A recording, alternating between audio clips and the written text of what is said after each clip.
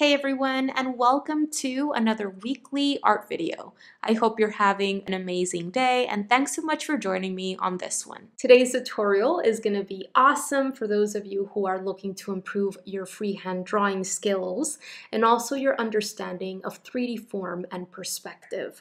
I'm going to be walking you through drawing 3 different pieces of fruit freehand, starting out with a preliminary pencil sketch using my envelope method. And then I'm going to walk you through how to add contour lines using pen and ink on these preliminary outline sketches. And the reason why I feel this kind of study is super important, when we're just getting started in our drawing journeys, most of us are still seeing things as being flat and two-dimensional. Or maybe we already understand that things around us have 3D form to them and they're not flat and two-dimensional, but they're still showing up as flat and two-dimensional in our drawing.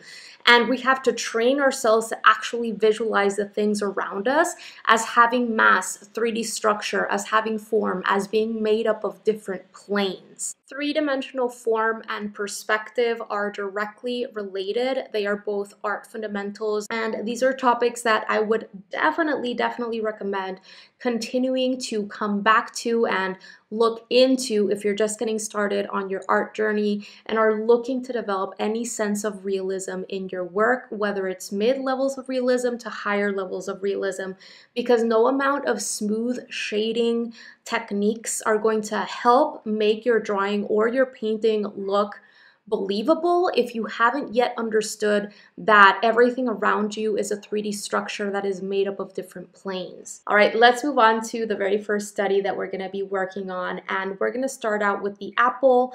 I would consider this one to be the easiest of the 3, and this is why I decided to get started with this one. So using my HB pencil, I am using this technique that I have explained about before in past drawing videos, and this is what I like referring to as the envelope method or envelope technique, whatever you'd like referring to it as. But essentially, I am visualizing this apple as being wrapped with wrapping paper. So I'm not really worrying about recreating curves perfectly or getting the shape of the apple right or super perfect right off the bat. Initially, I am just thinking of general angles and proportions and making sure that I am creating this envelope in a good size in relation to my drawing area and also in the location that I want it to be in my drawing area, so that I can make sure that it's not too small or too large or too far to the left or too far to the right or whatever the case may be. As you can see, I am continuing to lay down straight lines, paying attention to changes in major angles in that apple. And I am left with a somewhat blocky, somewhat geometric-y, angular shape there, as opposed to a curvy shape. I am focusing primarily on proportions. How much of that top rounded out shape am I able to see when I compare it to the lower, more narrow portion? Start measuring things out visually and compare and contrast heights and widths and all that. That is going to help you arrive at effective proportions. Is the object that you're seeing symmetrical? Is the left half exactly the same as the right half? Probably not, because in this case, we are sketching out objects that are natural. They are organic. They have a lot of asymmetry and imperfection and irregularity throughout. And I want to make sure that I capture that asymmetry. Oftentimes, when we're getting started with drawing and even with painting, we want to create perfect halves because that is something that is more comfortable for us and our brain finds it more easy, more comfortable. So make sure that you push yourself to capture those irregularities present throughout the edges, throughout the shape, throughout the apple. You can see how I'm continuing to draw very lightly. My hand is not placed right next to the tip of my pencil. I know that by really practicing a better drawing grip, which I also talk about in my drawing mini course for the total beginner, by the way, I'm going to be able to draw more lightly and have greater control over my drawing tool. Okay, so I'm continuing to draw very lightly. This is important because drawing is a refinement process. You want to be able to erase along the way and refine as you go.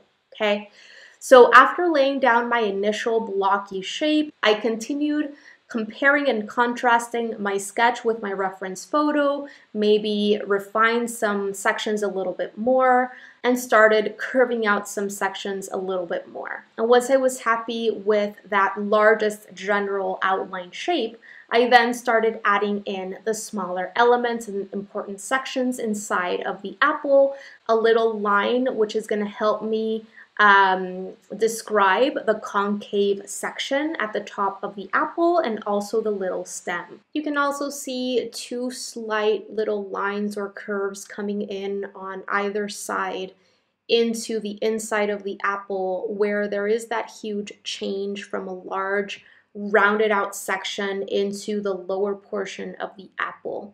And right here, I'm also adding in that large shape for the cast shadow below and to the left of the apple. After this, you're gonna see me also go into the top part of the stem. I can see that top plane for the stem, the flat plane on top of the stem in that photo. So I go in with my pencil and create a little line for myself so that I can have that visual distinction where I have that major plane change and I can just remember that that is there when I am working with pen and ink. All right, before switching to my pen, I'm going to take a quick second to gently tap my kneaded eraser over my sketch to lighten it up a little bit more and get rid of any excess graphite that might be floating around on my paper so that I don't smudge everything and start dirtying up my sketch. All right, so the very first thing that I like doing when I'm getting started with this kind of study is I like going over my pencil work, basically tracing over my lines to define the outer edges of my object or my subject, and also major lines that I have to make sure to pay attention to that I've already laid down for myself with my pencil. So hopefully you can see how I am trying to keep my wrist and my arm moving as I am drawing those lines, tracing over my pencil. And I also want you to notice how I am approaching these outer edges as separate lines, meaning there are certain little teeny tiny sections throughout those edges in which those lines are not even connecting. And I am trying to swiftly keep my my wrist and my arm moving so that I can have at least somewhat of a line weight variation throughout those lines. Essentially, I'm trying to stay away from a very stark, outliney, coloring book page, thick outline kind of look, because that is going to lead to a lot of flatness. All right, so now comes the fun part. We're going to be adding in the contour lines inside of the apple.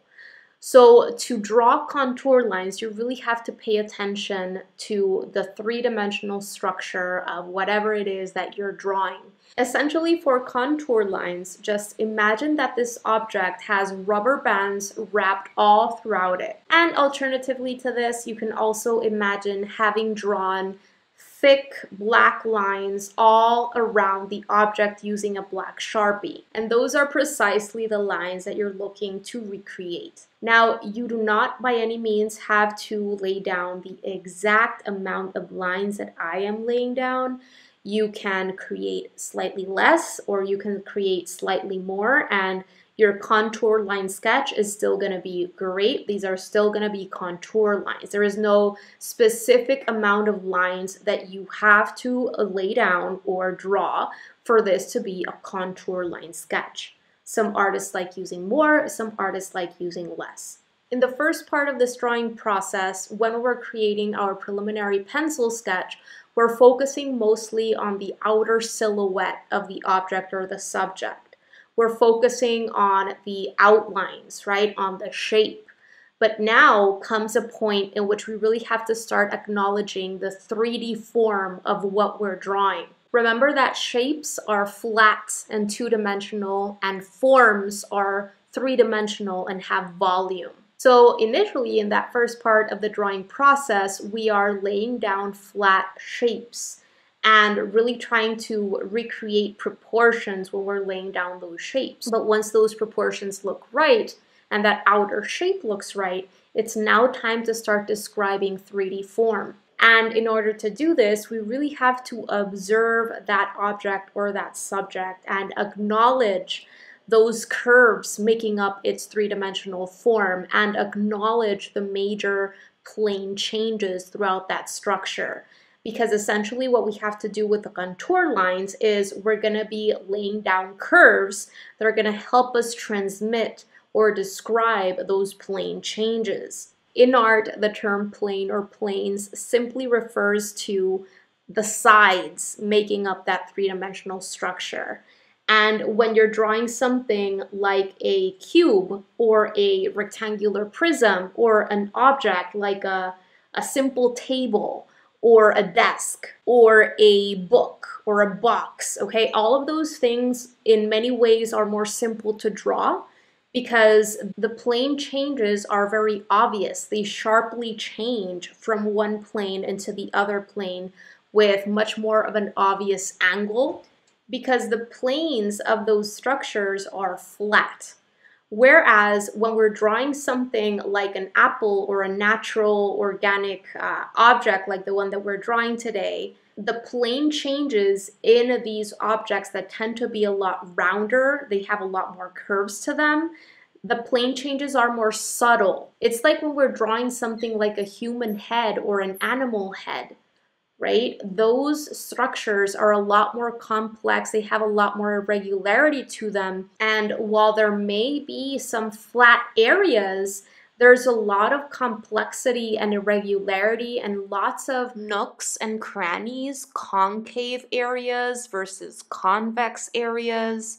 And so what I want to push you to do with this one is really take a note of where you see those more flat areas in this apple, where you see more curved areas in this apple, and try to notice where one changes into the other. And then do your best to describe and represent these curves and these changes with lines, just adding curved lines or straighter lines wherever you see them in that photo. Right here, I'm getting started with the second layer of lines. So this is already cross contouring.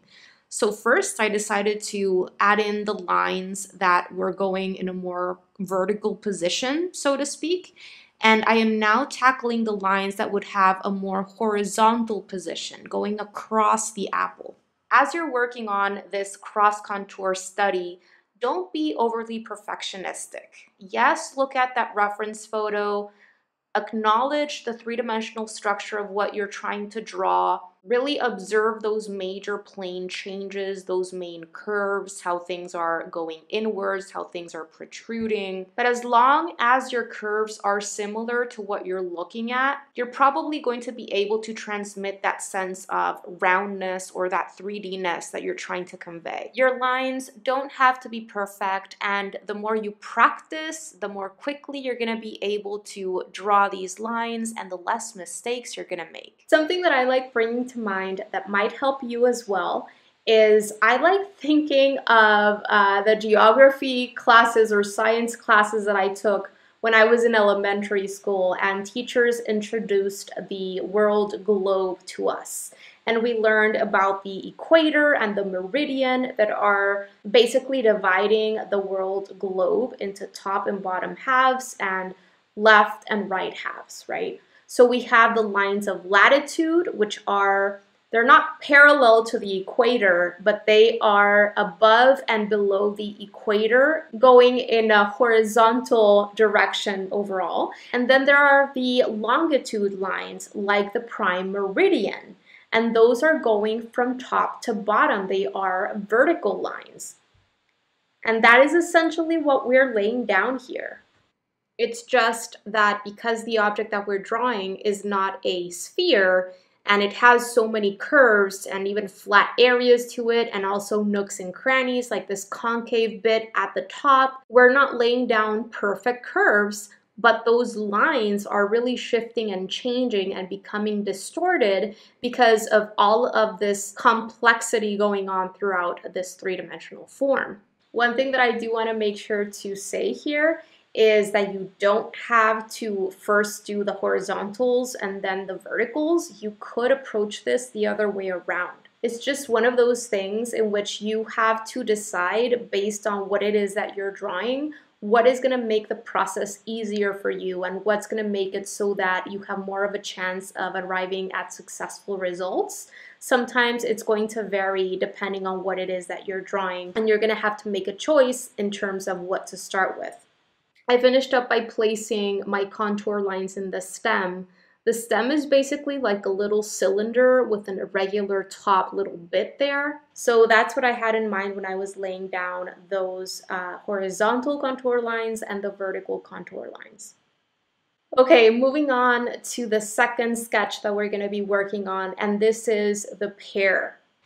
And you can see how both this pear photo as well as the apple photo, they were both taken from either slightly above the piece of fruit, and in this case with the pear, even more so.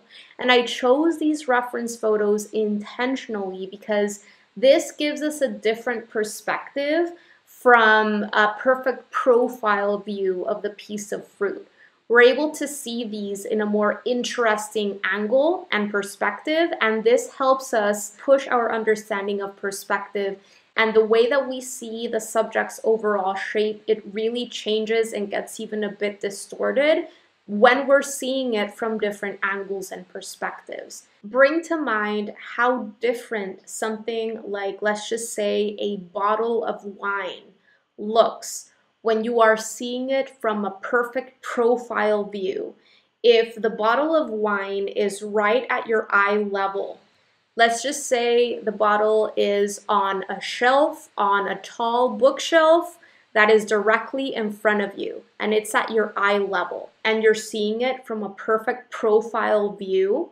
If you place that same bottle of wine, let's say on the floor, and you are standing right next to it and you're looking down at it, that is going to be a completely different view and perspective of that same object. Bring to mind how the outer silhouette shape of that object would be different if you were to see it from a perfect profile eye level view versus what that silhouette shape would look like if you were looking at it from way above it. And also realize that what you're able to see of its side planes, its bottom plane, its top plane, it changes depending on where you're seeing that object from and what height you're seeing that object from. And if possible, if you find this kind of visualization exercise difficult, I would highly recommend starting to take your own photos, starting to draw and sketch from direct observation, and really noticing these things in real life. Because no amount of reference photos are going to be able to replace actually observing something in real life and drawing or painting something from direct observation. Even though a photograph is great and provides a lot of visual information on what something looks like in real life, a photograph is still a flat, two-dimensional mechanical capture of what something looks like in real life from one single point of view, from one single vantage point.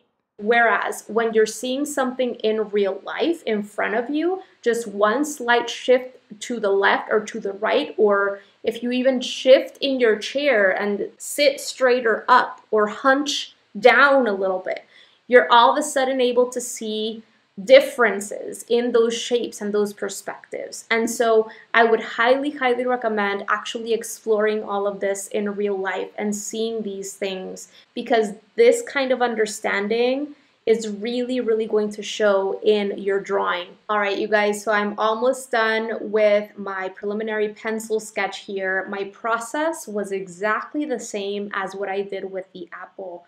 I started out with my envelope, noticing major angle changes and laying down straight lines for a blocky kind of angular outer shape. In this case, in my mind, I separated the top part of the pear from the bottom part of the pear.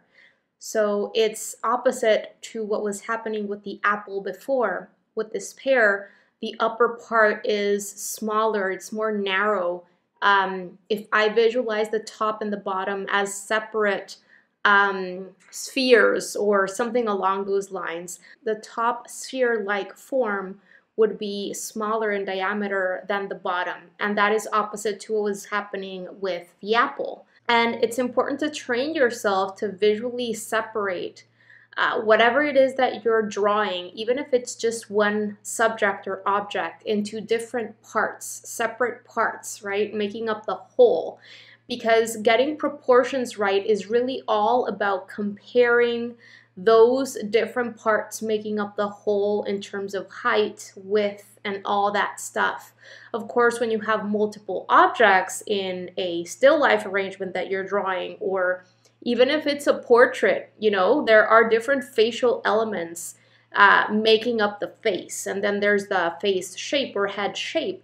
You're comparing all of these separate elements with each other and their relationship, getting that relationship between the different elements or parts right. That is what is going to help you recreate those proportions effectively. And so that is exactly what I am doing when I am sketching these objects out. I'm visually separating it into parts and then comparing those parts with each other in terms of their size and their location in space and the angles created and all that. And the more you practice that, the easier it becomes for you to freehand sketch pretty much anything with relatively believable proportions. Once I had my initial envelope laid down, I then compared my sketch to the photo. I did any refinements that needed to get done. If I needed to make a certain part a little bit larger, a little bit smaller, if I had to move a certain section a little bit more to the left or to the right, I turned some of my straighter lines into more curve-like lines. And then once my larger general shape was created, I then moved on to adding in the smaller elements and details, which in this case was the stem. And I also added in the cast shadow shape. So once I was happy with that preliminary pencil sketch, I then moved on to working with my pen and ink. And I'm approaching this in the exact same way that I did the apple. I started by defining the outer edges of the object here.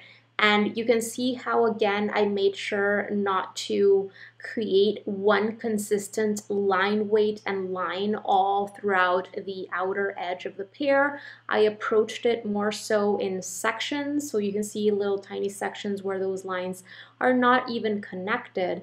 What I am doing now, after having defined those outer edges, is I am working on the horizontal contour lines. So again, in this case, I started with the horizontal ones, and I'll be adding the vertical contour lines after I've done the horizontal ones. So what I'm doing here is I am observing that reference photo, and I'm really trying to notice sections where I see curves throughout that structure of that pear. But I'm also noticing sections in that pear where I see flatter sections. And I am doing my best to represent these curves, these nooks, these crannies, these flat areas with curved lines or straighter looking lines. Now remember, there is no need to be super precise or be too much of a perfectionist about this process. As long as you're laying down those lines approximately in the correct area where you see those plane changes, where you see those curves, where you see those flatter sections in the pear, etc., and you're doing your best to recreate those curves or those flatter sections with your lines, your pear is going to look like a pear. And that's what's cool about doing these studies initially with something like pieces of fruit, organic objects like the ones that we're working on today, because there is so much imperfection and irregularity in a piece of fruit. They're not going to be symmetrical, they're not going to be perfect, and they are never exactly the same. And so if you have subtle areas that look a little bit different from the photo, it's not really going to be that big of a deal. Just keep going. Something that I would love for you to notice is how even the less curved line sections that I am laying down, the straighter sections of these lines that I'm creating, they're not perfect, super straight, stiff lines. And I am doing this intentionally because I know that by creating very stiff, straight, perfect looking lines, that is going to likely take away from the organic, irregular look of this particular structure.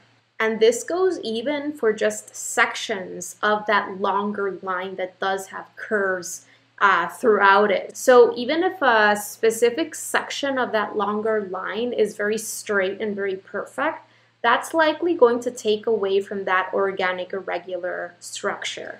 Okay, so right here I'm working on the stem, and the stem, it's just a little cylinder.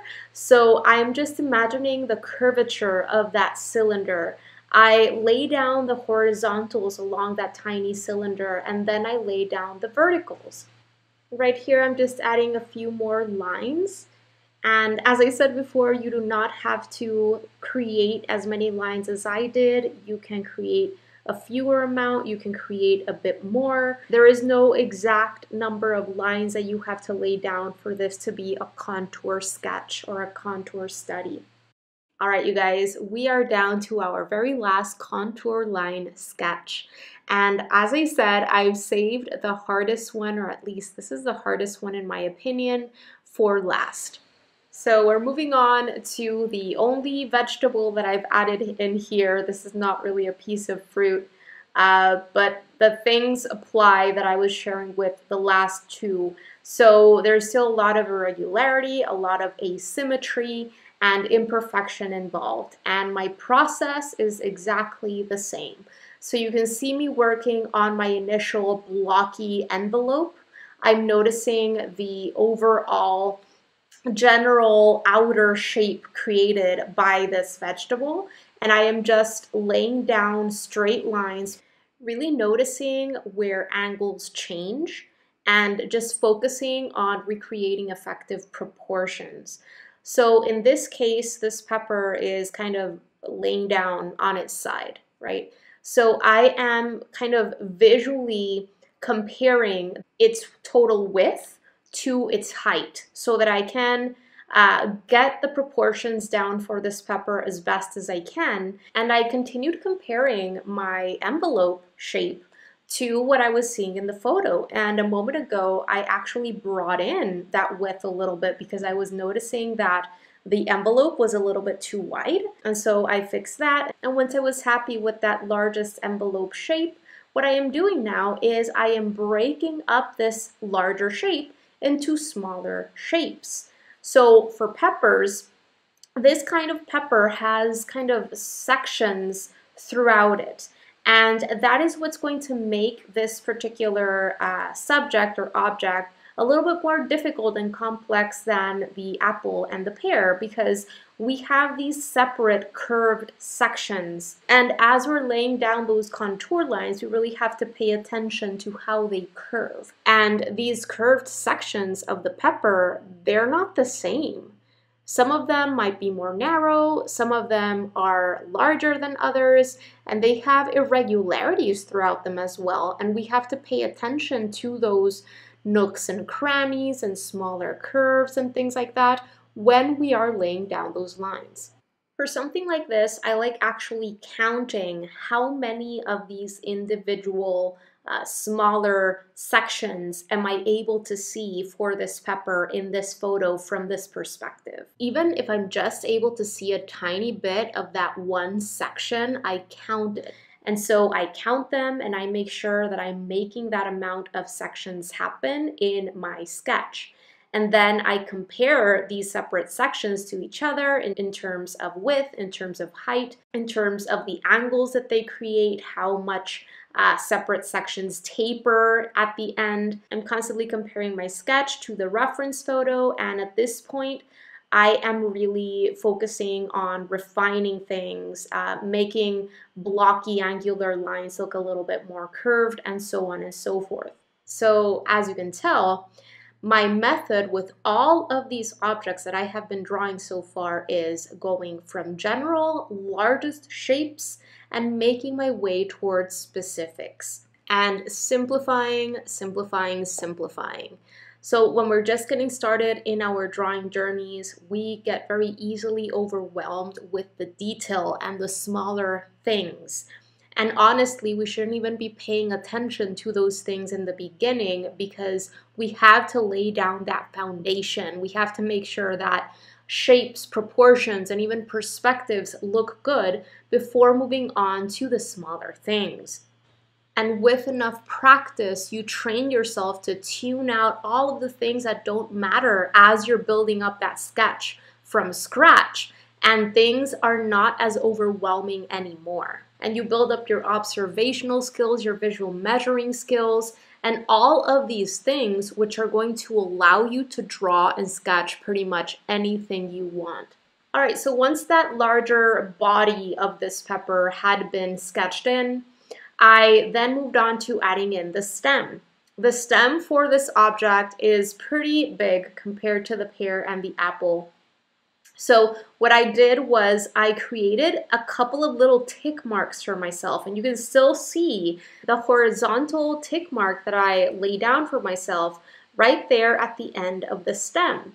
So I really focused on the angles created by the stem in the photo, and in order to make sure that it was an approximate length similar to the one that I see in the photo, I created that little tick mark for myself, taking into account how much farther up or how much farther above that end of that stem is when I compare it to the edge of the body of the pepper. You can always help yourself with tick marks or with straight horizontal or vertical lines along the way so that you can compare alignments and locations of different elements or parts in relation to each other. All right, so one other thing that makes this one slightly more challenging than the previous two is the fact that this one actually includes the block or surface that this object is on. So I am visualizing this concrete, I guess it's concrete block that this pepper is on as a rectangular prism. And as I mentioned when I was working on, I think it was the first sketch, blocky objects like this concrete block are easier to visualize because it's just a rectangular prism. It's made up of flat planes and very obvious clean angles. And yes, there are certain irregularities and imperfections and even curvy edges in this particular block. However, I am tuning them out initially, and I am focusing on creating a more perfect, I guess you could say, rectangular prism. Because this is important. It's important to understand first and foremost what's the top plane, what's the front plane, if you're able to see any bits of the side planes of this block. And then once the perspective of that block is right, then if you'd like to add in the cracks and the worn edges or whatever it is, then you can make them happen. But when it's something like a block or a rectangular prism-like object, first acknowledge the perspective. Notice how I made that, it's called, I think, a parallelogram for that top plane because I have two horizontal lines, straight horizontal lines, and then two slanted lines that create a parallelogram. Because of the perspective that I'm seeing this concrete block from, I see a parallelogram for that top plane. I made that happen by really acknowledging the angles for those lines that I see, and then I just pull down straight vertical lines along the bottom corners there and then one on the upper right corner to turn it into a rectangular prism.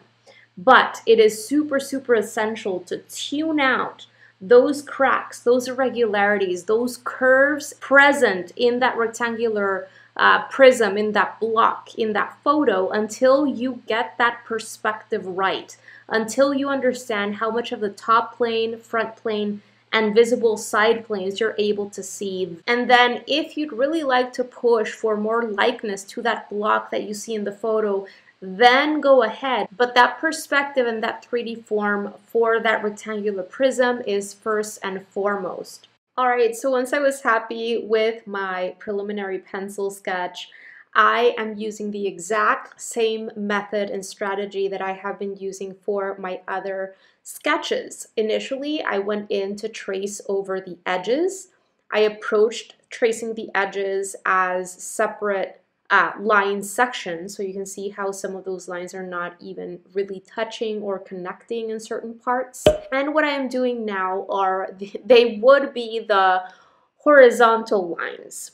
But since this pepper is kind of laying down sideways, we actually see these as verticals in this case. And as I am drawing these lines, I am paying attention to the curves that I'm able to perceive in these curved sections of the pepper in that photo. And in this one, I do lay down a line that I didn't really end up liking very much. I accidentally curved it a little bit too much, and I actually left the footage where I am using just a teeny tiny bit of whiteout to fix that little section of that line, and then I come back with my pen and just correct that line a little bit. It's a little line that I'm going to be laying down in the top section next to the stem.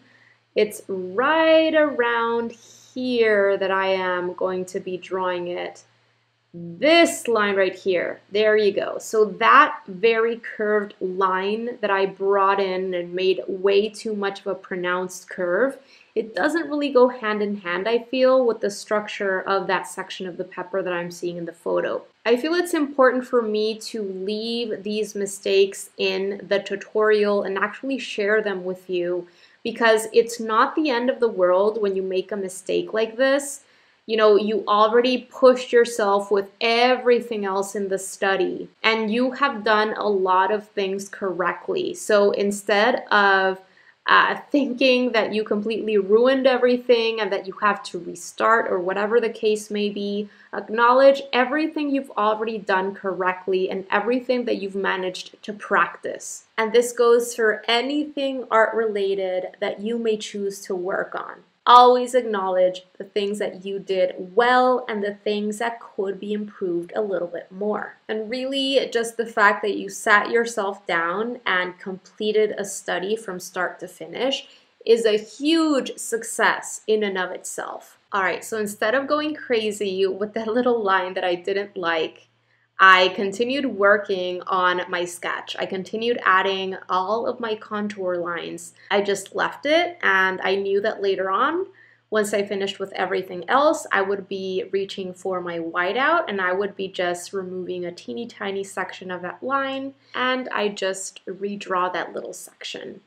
So I'm finishing up with the stem for this pepper, and again, I am visualizing the stem as being cylindrical.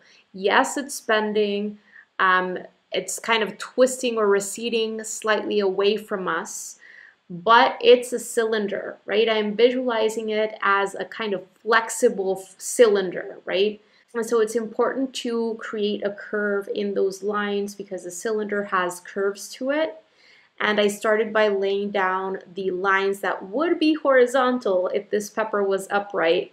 And then once those horizontal lines were in, I then laid down what would be the vertical lines if this pepper was upright. And now I'm just finishing up by tracing the edges of this rectangular prism. I'm then going to be tracing over the cast shadow shape that I had laid down with graphite. And with this particular one, because it's way more complex and has more parts to it than the previous ones, I'm going to go in with a second layer along some of those shape edges. And really less is more when you do this kind of thing. I'm just going over certain sections of these edges to add a little bit more definition and contrast so that things pop out a little bit more and certain important forms don't get lost. So I'm going over certain sections of lines that I initially created for myself during that preliminary pencil sketch process, not over the contour lines. And I'm doing this very minimally and very loosely. All right, so I'm just finishing up with the final detailing here, going over certain edges to add a little bit more definition.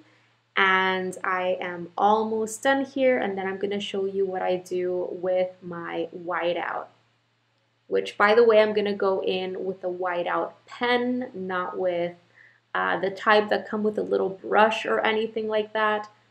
And I'm just gonna erase a teeny tiny little section of the line. When you're gonna be doing any erasing like that, you want it to be super, super minimal.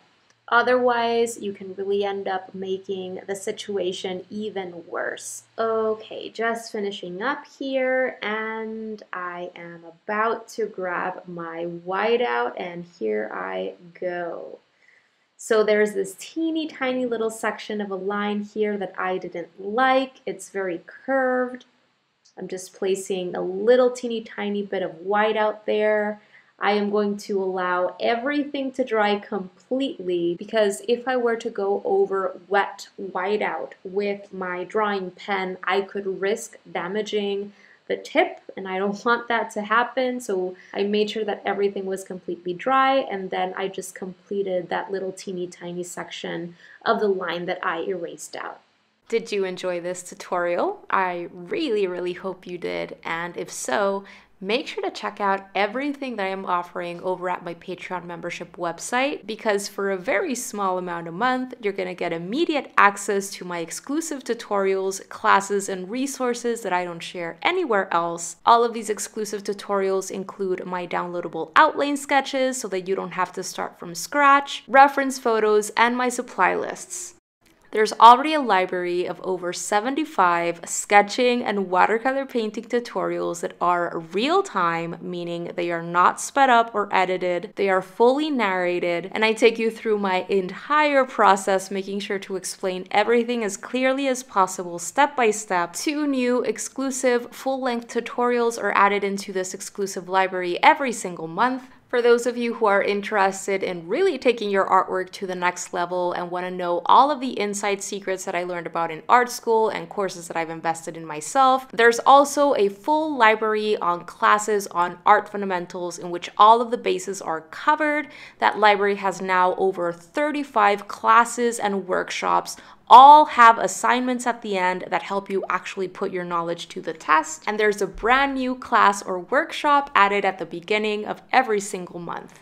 As if all of this weren't enough, you also get a weekly sketchbook prompt sent to your inbox to help you stay consistent with your art practice. There's a live training, workshop, or paint-along session with me every single month. Members in the $15 tier and upwards get access to thorough feedback from me on their work whenever they need it, and much more. There are different tiers that you can join that give you access to different things, which you can choose from depending on your goals and needs. So go ahead and check it out. I'm going to make sure to leave a link where you can find out more down below in the description box of this video. And I would love to get to know more about you and your work and have you join this innermost art community of mine. Alright, you guys, that is going to do it for today's video. I really hope that you enjoyed it and that you found it helpful. And if you did, pretty please make sure to give this video a thumbs up, because it really helps support the work that I am doing here on YouTube and helps others get to know about my channel. Thank you so much for watching today. Don't forget to subscribe and click on that little bell so that you can be notified of when I share my new videos, which happens every single week. Have a beautiful rest of the day and see you soon. Bye guys!